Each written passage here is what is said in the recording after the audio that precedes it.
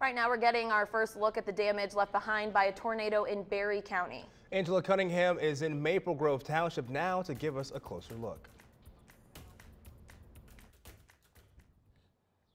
Good morning, guys. We're about 10 miles southeast of Hastings. This seems to be the area that sustained the worst damage. I want to step out of the way so you can see a little bit of that damage. This is a barn here in the area that has been destroyed as a result of that tornado, and it was indeed a tornado, according to the National Weather Service. They are reporting that the tornado was an EF0 with top winds estimated between 75 and 80 miles per hour. The storm downed trees, a telephone pole, and as we know, at least 3 barns, including this one, sustained severe damage. The Weather Service says no damage to actual homes has been reported in the area, and thankfully there are no reports of injuries as a result of the storm.